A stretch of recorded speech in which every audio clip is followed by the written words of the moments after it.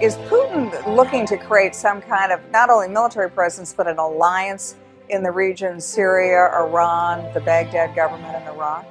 He already has that alliance, and basically this is just putting the icing on that cake.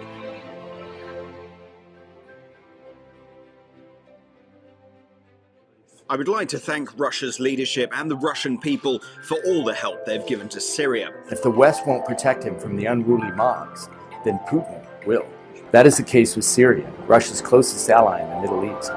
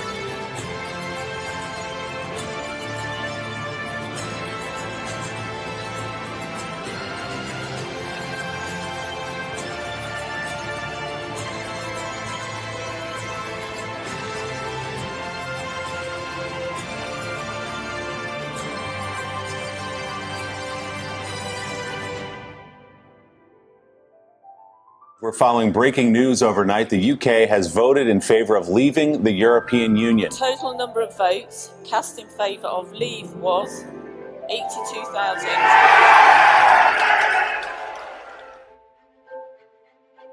You know, when I came here 17 years ago, and I said that I wanted to lead a campaign to get Britain to leave the European Union, you all laughed at me.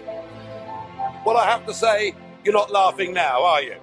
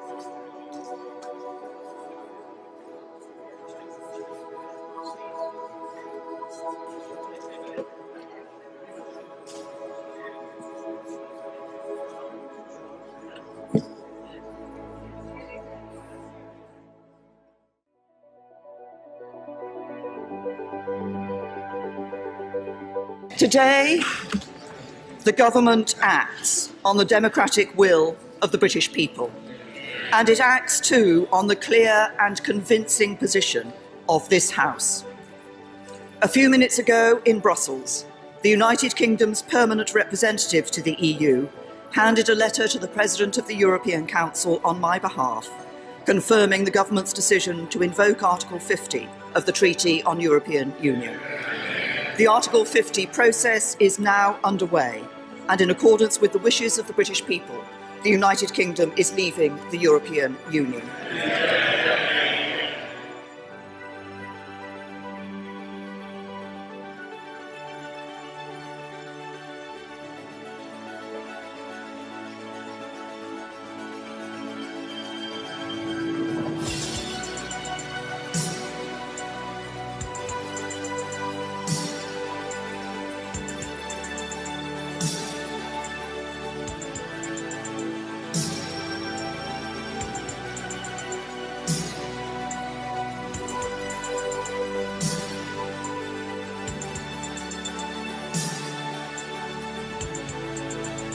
In a dramatic escalation, Fox News has learned Russia sent the largest shipment of missiles to date to Syria, a month after Russian President Vladimir Putin pledged to scale back his forces there.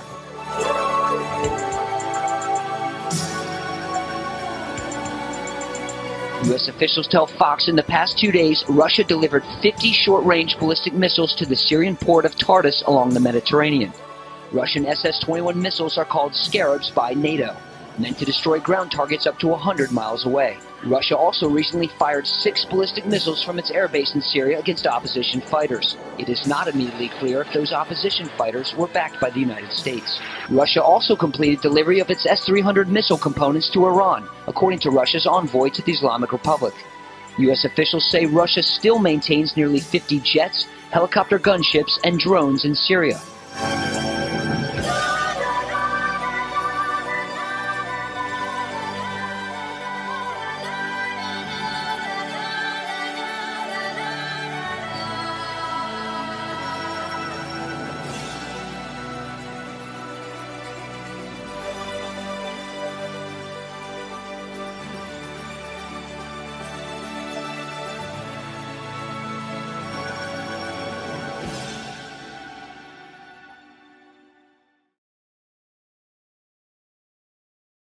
It's really nice to be here again for our second session, and this time it's Russia and the Church. And as I said in the last session, it's very much going to overlap into Israel and the Middle East, because a lot of what Russia is now doing, as you can see by that video, is actually in the Middle East. So it is quite astounding the way things are going. Now we started, of course, our first session by really emphasising the practical importance of Bible prophecy, and I re-emphasise that really again. The fact that this is not just some academic interest or exercise that we're carrying out. We're simply, it's not a simple academic study. It is really a look into the mind of God, to actually see the actual mind of God and how God sees the kingdoms of this world. Now, of course, Daniel is a classic example of that. Let's go to Daniel chapter 4. Daniel chapter 4 and verse 17. Of course, Daniel was a man who had incredible passion for what he believed. In fact, when Daniel was shown some of these prophecies, he actually became so sick that he actually was sick for in one case, he was actually sick for 3 weeks. Daniel 4 verse 17 says, "This matter is by the decree of the watchers and the demand by the word of the holy ones, to the intent that the living might know that the Most High ruleth in the kingdom of men, and giveth it to whomsoever he will, and setteth up over it the basest of men." That literally means he sets up over the kingdoms of this world the lowest of men. And I believe that is, really, ultimately speaking about the Lord Jesus Christ. He was the lowest of men. The Septuagint version says, "He who is set at naught of men." That is what Bible prophecy is all about. It's getting life into perspective. The kings of this earth are here today and they're gone tomorrow. A lot of these people we've seen up on the screen that are doing God's will, they're here today and they're gone tomorrow. But we also see that re-emphasised again on a number of other occasions. Have a look at also Daniel 4 and verse 25, at the end of verse 25. Nebuchadnezzar was told that he would know that 7 times would pass over him until you know that the Most High rules in the kingdom of men and giveth it to whomsoever he will. Also, chapter 4, verse 32. You will eat grass like the oxen, as 7 times will pass over you until you know that the Most High ruleth in the kingdom of men and he gives it to whomsoever he will. And it's also mentioned in chapter 5. To have a look at the end of verse 21 of chapter 5. And this is in the context of the fall of Babylon, in the great night of Babylon's partying in Babylon just before it fell. And it says there, the Jew, in remembering what happened to Nebuchadnezzar, it says that the Most High God rules in the kingdom of men, that he appoints over it whomsoever he will. And thou, his son Belshazzar, has not humbled thine heart, though thou knewest all this. So here was someone who was a king of Babylon at the time who knew. He knew all of this, just like we know all of this as well. But he had not decided to respond to that. And really that's a huge challenge, isn't it, for all of us? I'm sure all of us feel the weight of that. That we see these events like we've just seen in a very short little video clip on the screen. We've seen those events. We know all this. But to actually make that a power and an urgency in our lives is another thing again, isn't it? It's one thing to be here at Bible school and actually be determined and be excited about what is happening in the world and about our Bible studies. It is another thing again, isn't it, to really make this powerful in the lives in which we live. And that's what I suppose is the real challenge that we take away from tonight. That it's wonderful to see the work of God in the nations. But ultimately this must have a personal impact upon us. That the vision of the kingdom might continue to be very clear in our minds. That we might see above the problems of this world. Now, of course, Daniel saw that, didn't he, in Daniel chapter 2. And we used that chapter in our public lectures and in our seminars to talk about the end of the kingdom of men. But prophetically, what is very powerful about those chapters of chapter 2 and chapter 7 is that it forms really very much a foundation for the continuous historic understanding of prophecy. Because the kingdoms there, kingdoms number 1, 2, 3 and 4, are progressive, they're sequential, and they're continuous. They're uniquely numbered, 1st, 2nd, 3rd and 4th. And we know from Daniel chapter 2 that there will be, in some way, a combination of all 4 empires existing at the time of the end, all absorbed into the Roman Empire. So we're hoping to see, we're looking to see, and we're starting to see it now, a revival of the Roman Empire at the time of the end, allied with latter-day counterparts in some way of Medo-Persia, I suppose that's the area of Iran, wider area, of Greece, the old Greek Empire, but also Iraq, that area of Babylon and the old Babylonish Empire. But Daniel 2 tells us that empire is broken in pieces together. So it's the feet that's struck by Christ and the saints, but the whole lot is broken in pieces together. In other words, it's one large alliance. So what we're looking to see, in effect, is a re-emergence of the Roman Empire, both east and west, Russia moving south to recreate the Eastern Roman Empire, allying itself with the European Union in the west, but also bringing in Iran, Iraq and other eastern countries into its alliance. And that really, as that video started, that video tonight started with an interview that was given with Russian military leadership on the day that Russia moved into Syria. And the simple question was, well, do you think Mr. Putin is trying to create some sort of alliance in the region? To which the answer was, well, yes, he's already got that alliance. He's now just trying to put the icing on that cake. That's what we're looking for. We're looking for an alliance of these ancient empires in some way when at the time when Christ comes. But when we come to Daniel 7, and this is what we're going to really focus on tonight, Daniel chapter 7 gives further explanation of what's not given in chapter 2. And in case we might have thought maybe there is a fifth empire, Daniel chapter 7 shows us that there is only 4 empires and that the fourth beast is the final empire to be destroyed. Yes, it's in alliance with the previous 3, but it's the fourth beast that's destroyed by Christ. In other words, we're looking for the main power to exist when Christ comes to be the Roman Empire. There's no fifth beast. Let's have a look at this. Daniel chapter 7 and verse 7. After this I saw in the night visions, and behold, a fourth beast, dreadful and terrible, strong exceedingly, and it had great iron teeth. It devoured and brake in pieces and stamped the residue with the feet of it.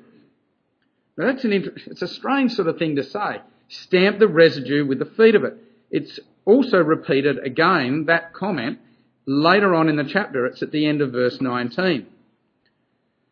And this beast was diverse from all the beasts that were before it. This is just a completely different beast all over again. And it had 10 horns.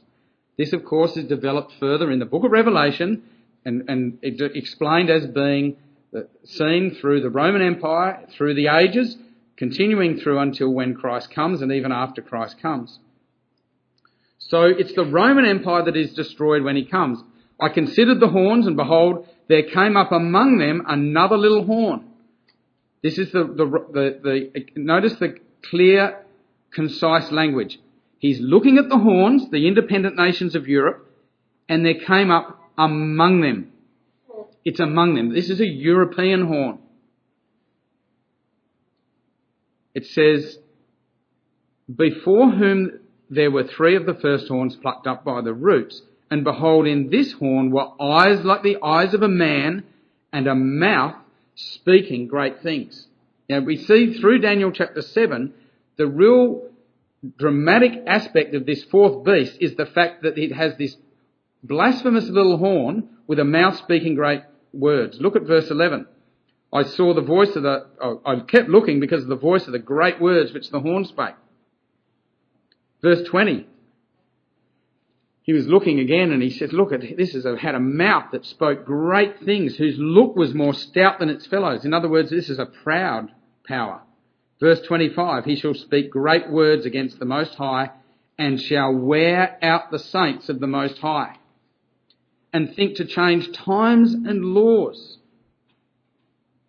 Verse 26 says, but judgment shall sit, and they being the saints of verses 21 and 22, the saints shall take away his dominion to consume and destroy it unto the end.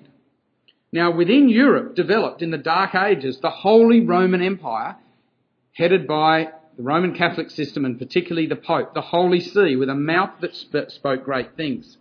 But Daniel 7 is saying that when Christ comes back and the saints take the kingdom, they will actually take away his dominion. And that's telling us that the Roman Empire will exist when Christ comes, and the little horn will exist when Christ comes. And it says in verse 27, and the kingdom and the dominion and the greatness of the kingdom under the whole heaven shall be given to the people of the saints of the Most High, whose kingdom is an everlasting kingdom, and all dominions shall serve and obey him. So we're looking to see that system of the revival of the Roman Empire at the end with a Catholic little horn in Europe speaking great things in a position of power and of arrogance. And that, of course, is developed much further in Revelation, where you actually see that religious system depicted as a woman riding upon that beast. It's the Catholic system is in control. I mentioned there verse 7 and verse 19, this strange little comment that says that the fourth beast stamped the residue. Now, what is the residue? The residue of something is what is left over. And what it's simply saying is that the fourth beast will take that territory, or at least that general area, will be in control of that general area that was not taken originally by the Roman Empire. So we're looking for Russia as being the military power of the Roman Empire at the time of the end to tread down in some way, to occupy in some way Iran, Iraq, Syria, and possibly even further east out in Afghanistan there. The residue, it's just interesting little comment that's mentioned. Notice the specific language in Daniel 7 up on the screen there. The 10 horns out of this kingdom are 10 kings. So they are European horns. Verse 24 also says, another shall rise after them. So after the breakup of the Roman Empire, the little horn comes in. That's the papacy and its dominion, the Holy Roman Empire. And he shall wear out the saints. This is a persecuting power that continues through until Christ returns. There it is, the little blasphemous horn. The Holy See, with the big eyes, they were able to see everything that was going on through the priesthood and through the confessional. And the mouth, of course, is what is the blasphemous words against the God of gods. Now, what we're seeing today, of course, is a revival of the power of the papacy, this little horn power in the earth. Or we could say of the woman that is about to ride the beast. There is a picture of not your everyday trip to the beach down in Brazil. Apparently about 1 million people on the beach, and they've just come out to see the Pope. Of course, Pope Francis I is the first Jesuit Pope. And we'll say a little bit about that in a minute. The Jesuits were set up by what was called the Society of Jesus, the Society of Jesus, or was named the Jesuits in the Counter-Reformation in the early 1600s by a man named Ignatius Loyola, who was a military man who set out to destroy Protestantism by the sword and by education. And this, incredibly, that the Jesuits have been so extreme through the ages that they've at even some stages even been banned by the Catholic Church, and the popes themselves have banned them for being too extreme and too violent. Never before has a Jesuit been pope. The current pope is the first Jesuit pope. And we're seeing headlines like this: Pope Francis is remaking the Vatican. It's a new Roman Empire, says Time. It's a new Roman Empire. Wherever he goes, people are flocking to see this popular man, the first Jesuit pope. And I've heard a lot of people say, oh, but this pope's different. He's actually a really nice guy. He's really incredibly tolerant. He's incredibly tolerant of minorities. He's reaching out to people. Well, this is a Catholic publication only a couple of months ago, which says that on the feast day, that's the feast day which is normally to celebrate the Jesuit founder, Ignatius Loyola, the Jesuit Pope praises his Jesuit founder. And that article said, amongst other things, Loyola, founder of the Society of Jesus, often called the Jesuits, was a Spanish soldier-turned-mystic who died in 1556 at the age of 64, who was beatified in 1609 and declared a saint on March the 12th, 1622. His feast day is celebrated on July the 31st, which is the reason why Francis sent out the tweet on Monday. So Francis is asking us, asking his followers, asking the world to follow the founder of the Jesuits. Now that's quite astounding, because it takes very little effort to look at the history of the Jesuits. They were set up for the purpose of the Counter-Reformation, which was to destroy Protestantism, to wipe them out by the sword, but to bring Europe back into the clutches of the papacy through education and through whatever means is necessary. There's much more we could say about that. This Pope is a true Jesuit. He is a Jesuit who uses deception, who uses influence, power, and particularly political power to bring about his ends, and that is world domination by the Catholic Church. There he is in front of the painting. That painting is called it's the Last Judgment. And there he is with the 27 leaders of Europe on the 60th anniversary of the Treaty of Rome. The Treaty of Rome, and we saw that actually in the video earlier. The Treaty of Rome was signed by 6 countries on the tallest of the 7 hills of Rome, Capitoline Hill, in 1957. And there they are, the leaders of Europe, come to meet with the Pope in front of the Last Judgment on the 60th anniversary. Britain was not included with those 27 because it was only 3 days later that Theresa May read that document out in the British Parliament to say that they were leaving Babylon the Great. And we saw in our previous study the fact that Britain must leave that system because Britain is with Israel at the end. She is not with Rome. And that headline there down the bottom from Reuters, just a screenshot there, says that the European Union seeks a post-Brexit unity by going back to its roots at Rome. 60 years ago, Britain shunned the meeting in Rome, where 6 war-scarred neighbours founded what became the EU. Again, Britain is not there. So the way that Reuters saw it was that the European nations sought a post-Brexit unity by meeting with the Pope in Rome and having a private audience with him. There they are. The symbolism of that is incredible. We are seeing the stage being set for really what will ultimately be the papacy's greatest grasp on power after Christ is in Jerusalem with the saints, when the woman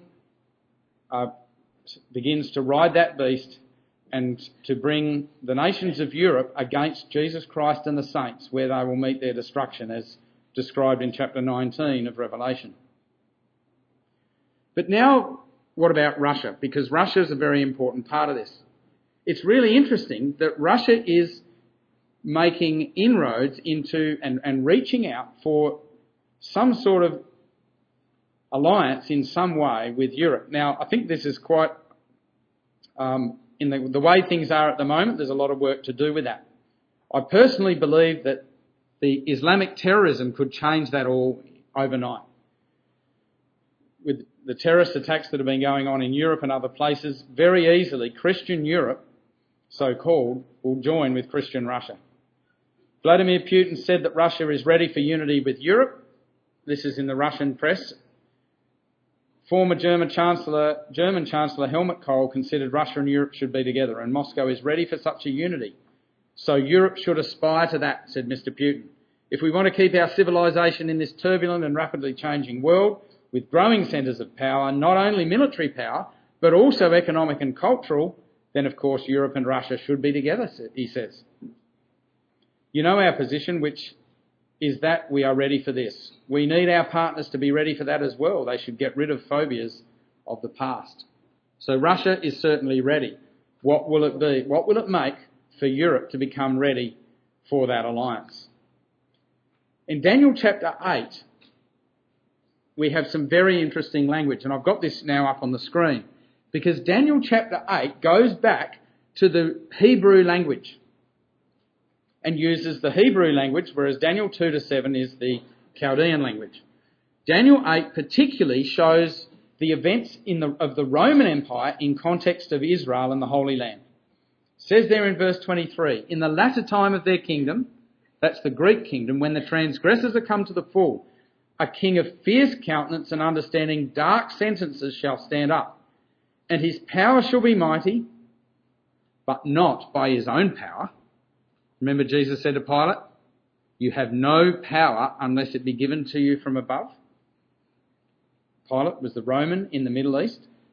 He shall destroy wonderfully and shall prosper and practice and shall destroy the mighty and the holy people.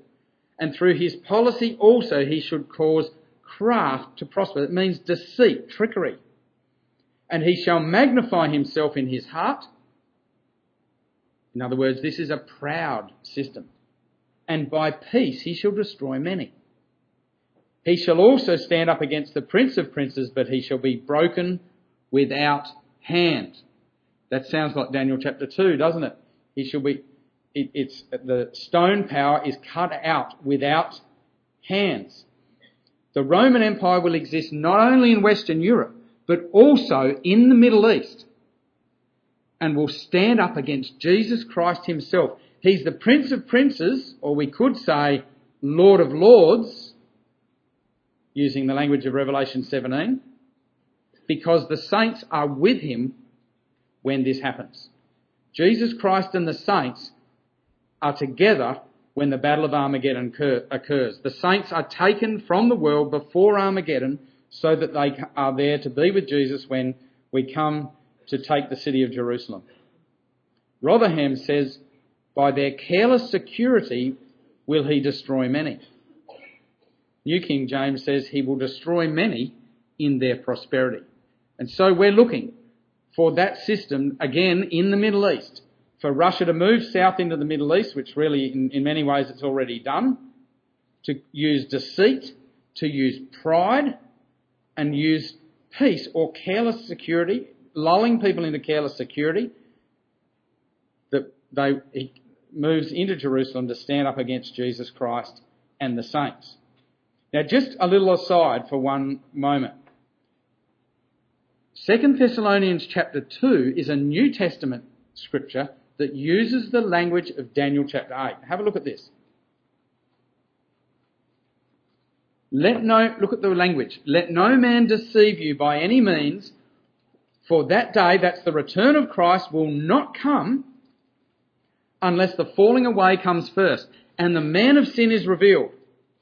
So Paul is saying that Jesus Christ cannot come back up to the earth until one big event occurs in history, and that is that the truth falls away. He opposes and exalts himself above all that is called God or that is worshipped, so that he sits as God in the temple of God, showing himself that he is God. And it's using there very much a combination of the language of Daniel chapter 8 and Daniel chapter 11. He'll cause deceit to prosper. He will be proud. We read tonight from Daniel 11 that actually says that he makes himself the subject of worship. And only a few weeks back, the Australian newspaper had this heading: "We will not fall."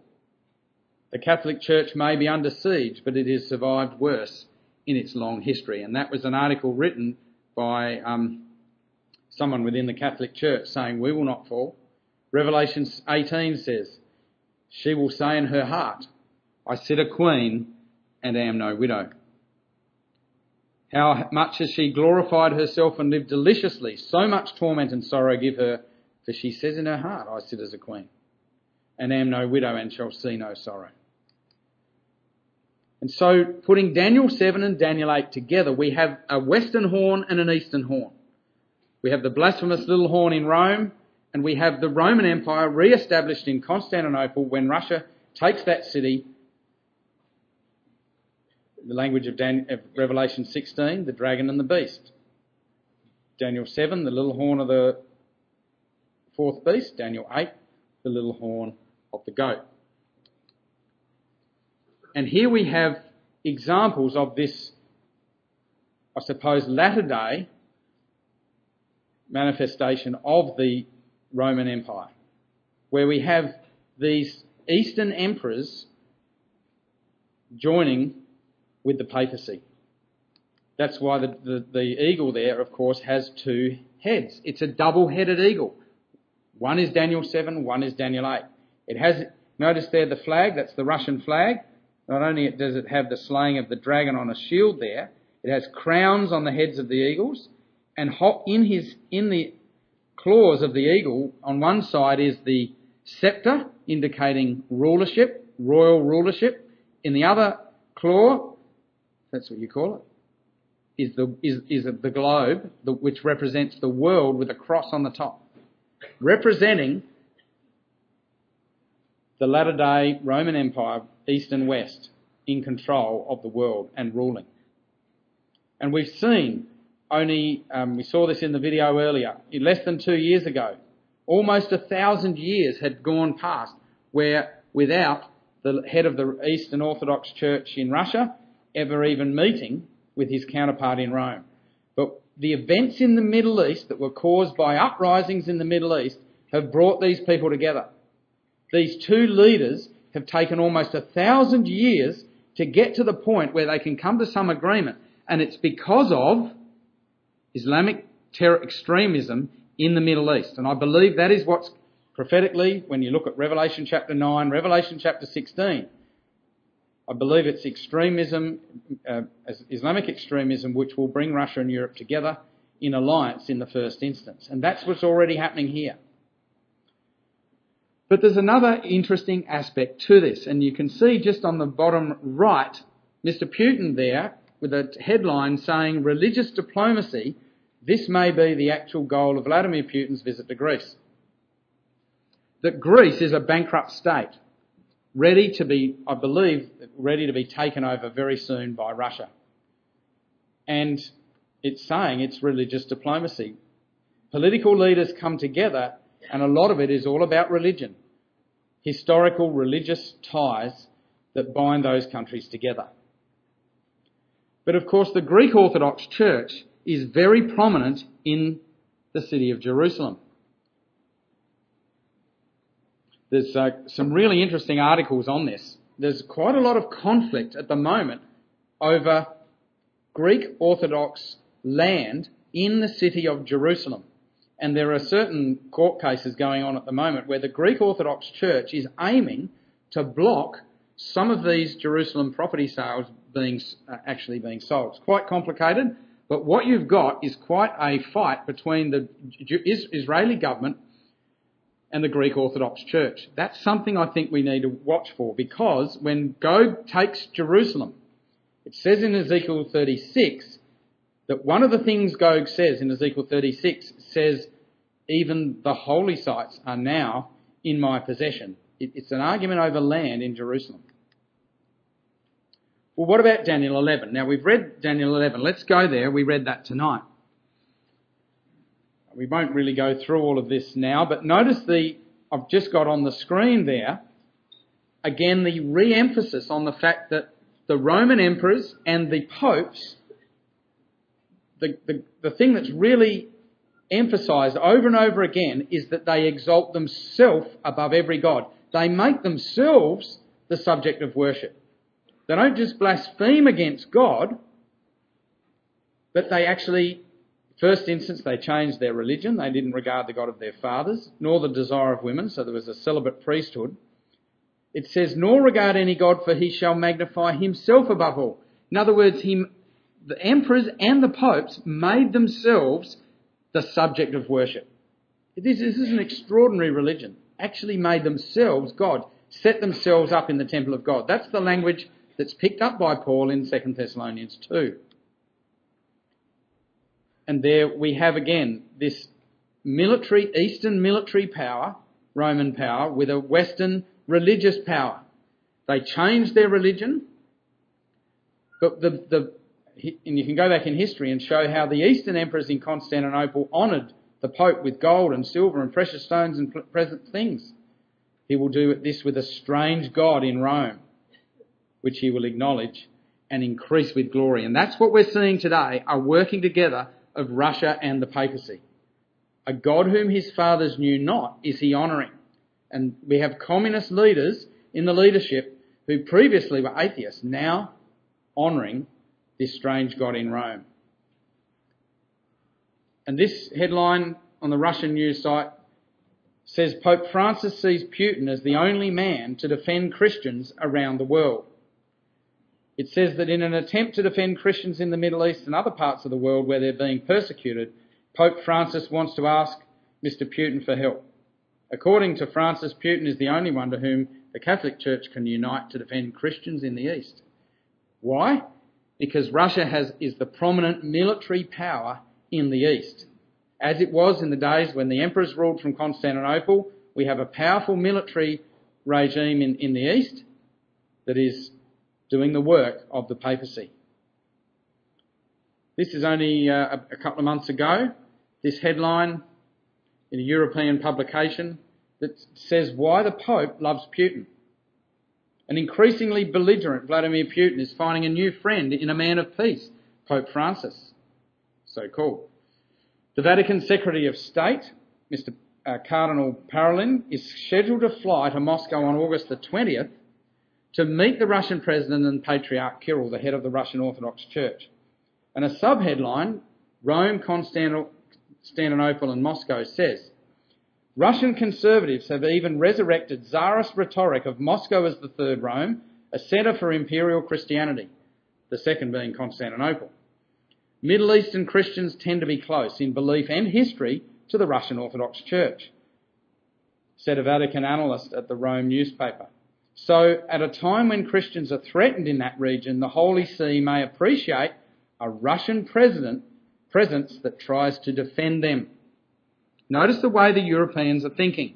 Catholics are thinking that if we can get a military leader who is close in cultural background and in religion and who identifies with Christians in the Middle East, then he can be our champion. And that's what Russia's doing in Syria. And a few days later, Cardinal Parolin went to Moscow. In fact, he didn't go to Moscow. He went to Sochi, where they seem to meet on the Black Sea. And he came away saying Russia has a key responsibility in brokering world peace. By that he means overthrowing Islamic terrorism in Syria and Iraq. In other words, we're going to see a re-emergence of the Roman Empire in the eastern part of the empire, which is Syria, Iraq, and ultimately Turkey. In Daniel chapter 11, we read that Russia will invade Egypt with many ships. We don't have time really tonight to go into detail about what is going on in Egypt, except that there is a very strong Russian influence. Russia is expanding its influence in Egypt,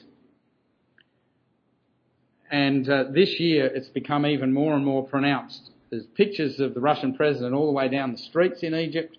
It's quite dramatic what's actually happening. It's if anyone's interested, I've got some one or two video clips on what's happening there. It's quite astounding.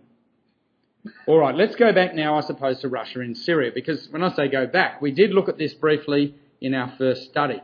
But this is really where Russia's power is being projected now. And what is so interesting to us to see Russia in Syria is the fact that at the time of the end, there will be the king of the north in existence once again. See, it says in Daniel 11, at the time of the end, the king of the south shall push at him, and the king of the north shall come against him, that's Constantinople, like a whirlwind, with chariots and with horsemen and with many ships. He shall enter into the countries and shall overflow and pass over. Now, however you may read that, what it's saying is, at the time of the end, there will be a king of the south and there will be a king of the north re-established again.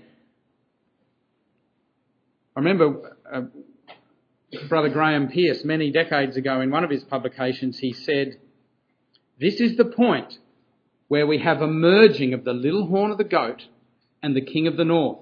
He says that they become one and the same power. And that's absolutely right. The king of the north, Russia in Syria, takes Constantinople and becomes the little horn of the goat. So we need to see the king of the north in existence when Christ comes. And when Russia moved into Syria at the end of September 2015, within a few weeks, this was one of the headlines.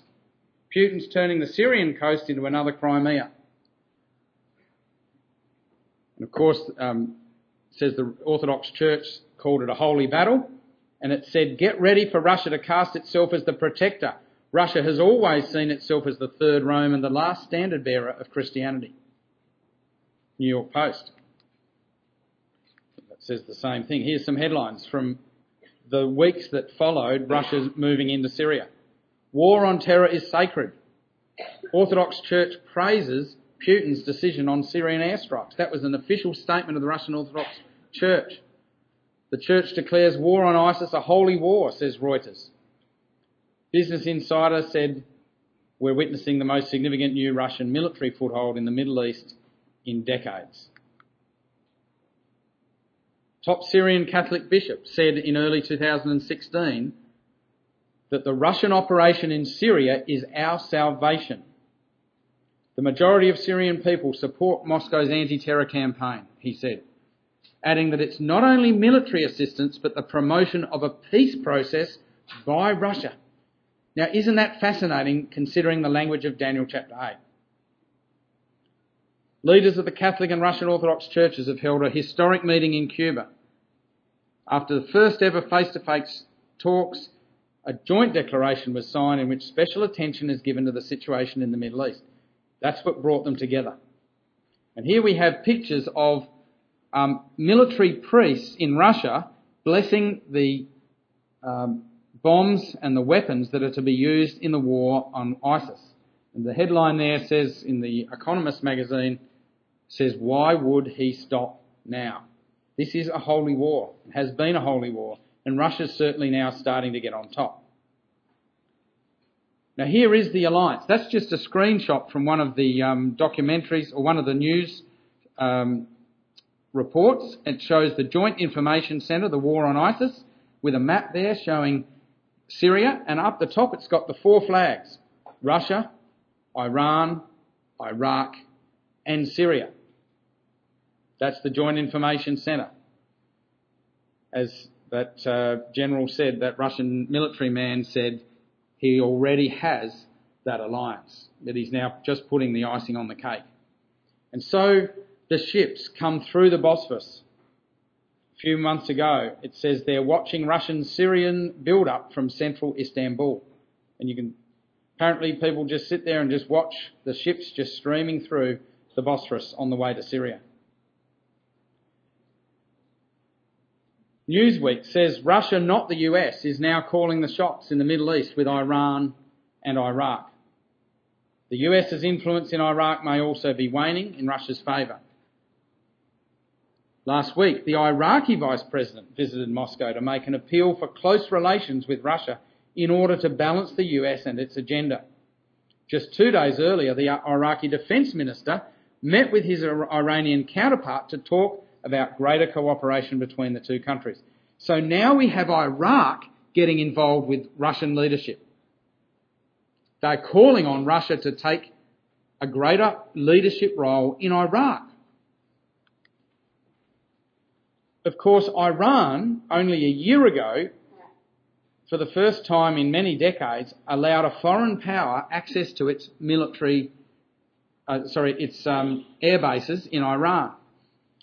But this is an article from this year, earlier this year, that says that Russian military can now bomb Syrian rebels and ISIS from Iran.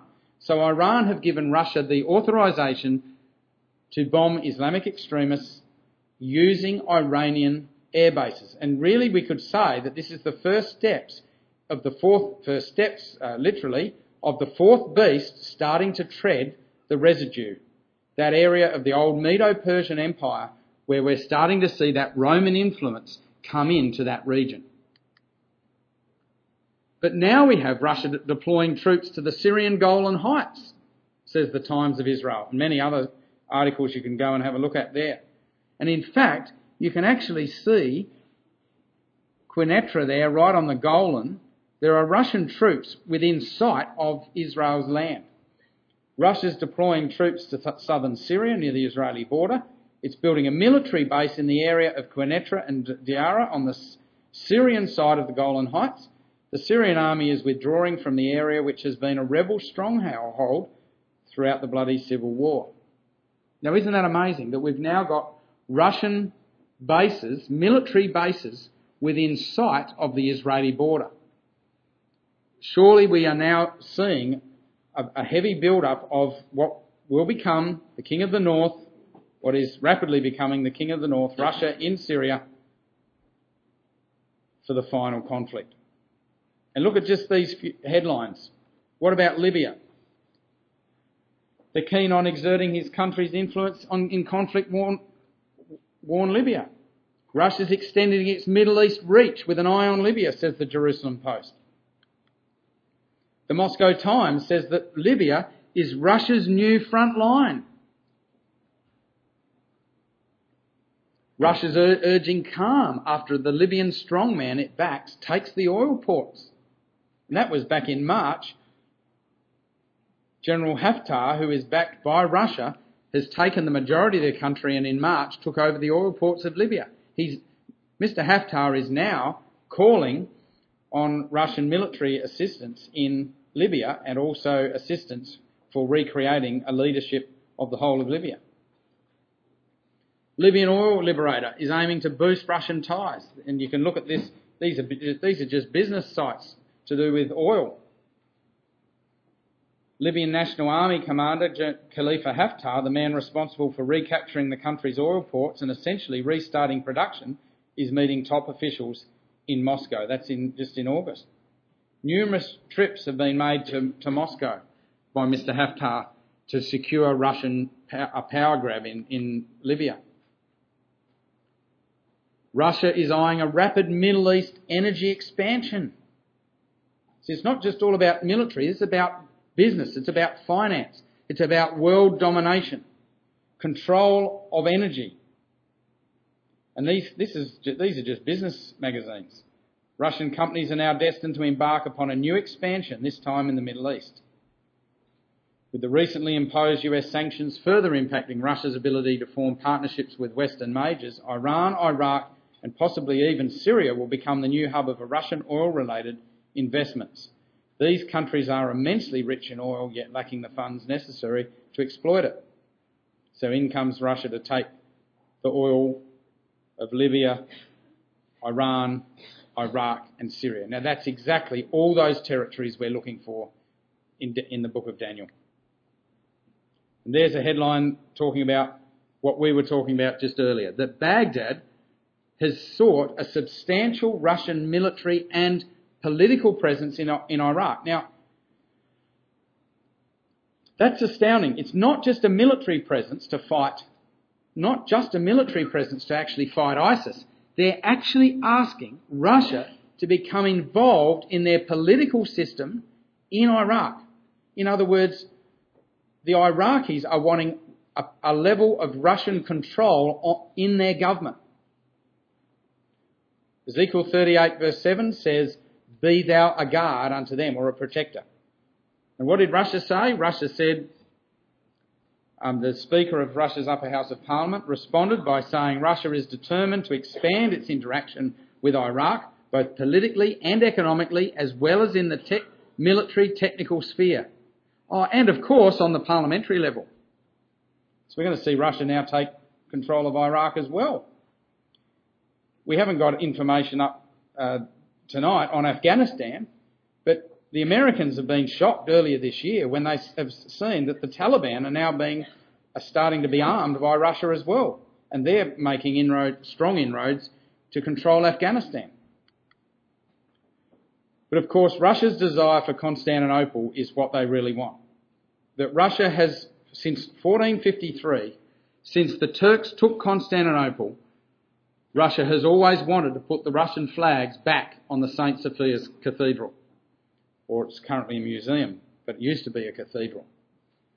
And when Russia moves in and takes Constantinople, and I say most likely after Christ has come, most likely, the way things are going at the moment, things seem to be happening before Christ's coming that we thought may have been after. But certainly before Armageddon, Russia will take Constantinople. And it's interesting to read Russian headlines like this in Russian media.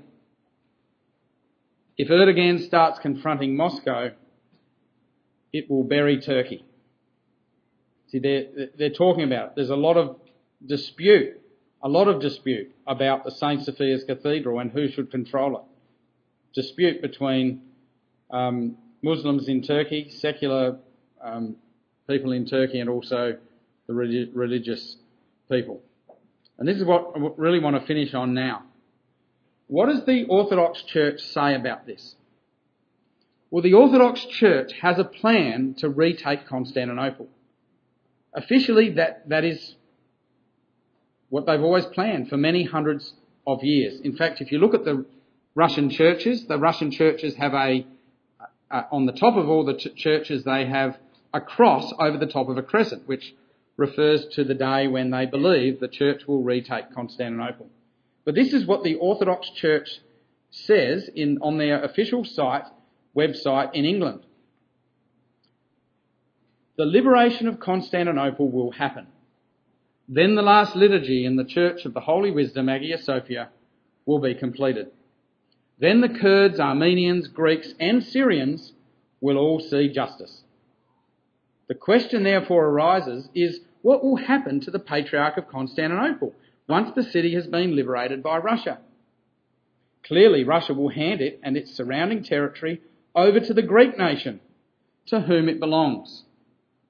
Russia will have no interest in keeping it, since its real interest is Jerusalem and the Holy Land, where 1 million Russians live. In the language of Daniel 11, we could say, he shall overflow and pass over.